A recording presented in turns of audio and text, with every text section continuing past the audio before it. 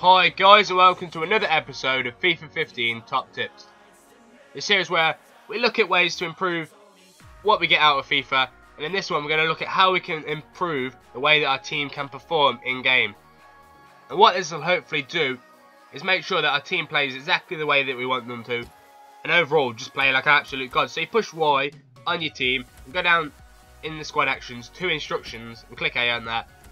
And here you'll find set instructions for your team, and here you can change how they're going to play in game.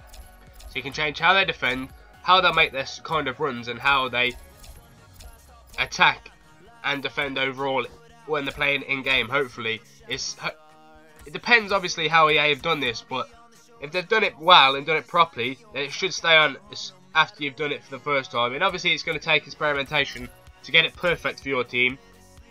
So I'm not going to go too much in depth on it, because every team's going to have a different way and a different play style for it to be maximised with these instructions. So it's going to take a lot of experimentation to get it 100% brilliant and to get it so your team does play like gods. But I just wanted to show you where it was so you know exactly where to go.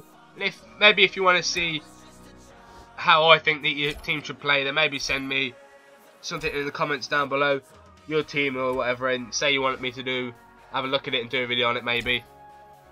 But that's a later thing anyway.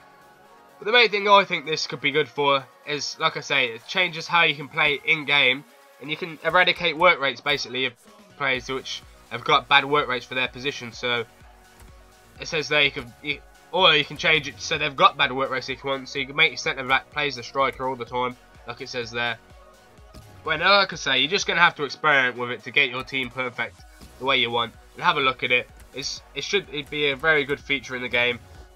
But moving on here, as you can see already on the screen, I just wanted to show you where you can, just underneath instructions, is to change the player roles and change the kit numbers, so you can have your team exactly the way you want. You can have whoever you want on kick takers, and as captain and stuff, and then you can also have the numbers as whoever you want. So you haven't got a stupid outfield player playing as number 1. And you can set the players to have their correct numbers and stuff. And there guys, I hope you found this really useful as well as helpful. Thanks for watching. Tune back for more top tips later, and I'll see you in a bit.